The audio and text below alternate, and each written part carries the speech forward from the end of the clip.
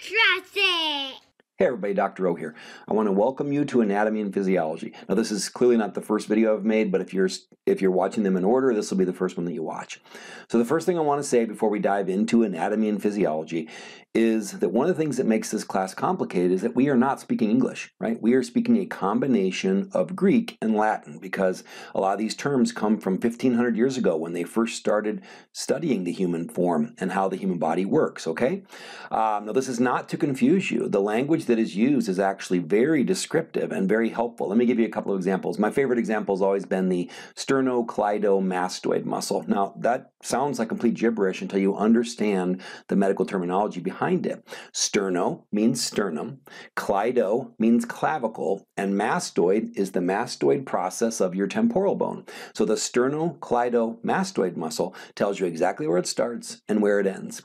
Other examples like gluconeogenesis, another one that sounds really difficult, but gluco means glucose, neo means new, and genesis means creation. So whenever your body creates glucose, it undergoes a process called gluconeogenesis. So it's not critical that you've taken medical terminology before, but it's certainly helpful.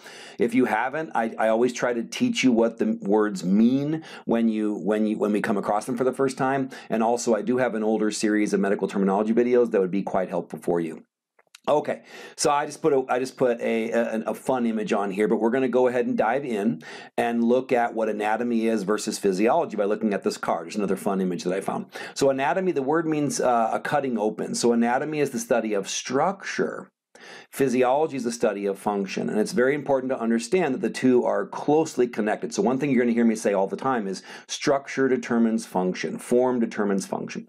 So an anatomist would look at this car and they would care about the individual pieces, their measurements, how they're put together, right? Like the size of those tires, maybe the pressure in those tires, the structure of the engine. Whereas a physiologist would look at the same car and they want to know how it performs. What does it do? How does it turn? How quickly does it stop? How many horsepower in that engine? How much weight can it carry? These kind of things. So anatomy is looking at the structure of something. Physiology is the function. So just another quick example like the hepatocyte.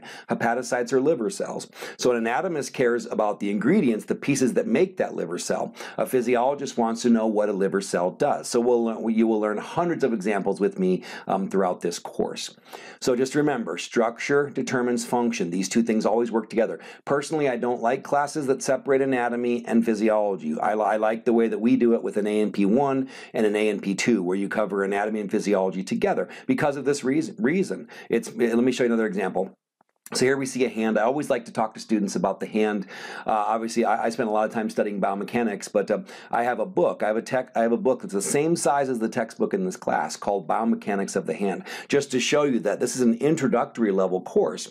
So there's so much more to learn. I spent a year learning what I teach you in a week. That's how deep you can dive. So I cannot teach you everything, but I'll definitely set a foundation for you.